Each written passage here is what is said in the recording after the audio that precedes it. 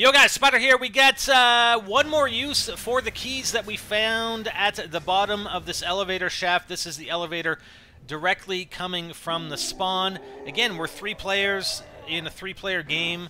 It only requires 3 players in order to shoot to the bottom, and that's what happens. 2 players is 2, 1 player is 1. So I'm looking for the key. I'm like, where's that shining key? There it is. There's the key. Thank you.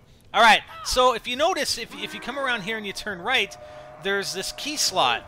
There's a key slot in the wall here, and you insert the elevator key, and what it does, it actually resets that main elevator, and it does it fairly quickly. Like if you watch, the elevator's sitting there, and 1, 2, boom, it's gone.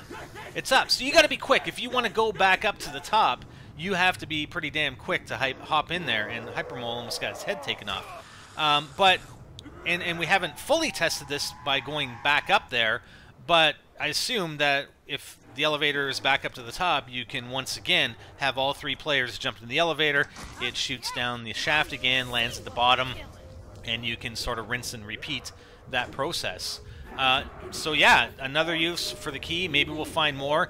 There's a secret elevator that we found in one of the buildings that has something interesting. There's just something interesting about it. I didn't see any key slots, but the elevator itself seems a bit interesting, but we'll cover that in more detail at a later time. All right, guys, so another use for those keys that you find at the bottom of that main area elevator shaft. I'm Spider, and I'm out, guys.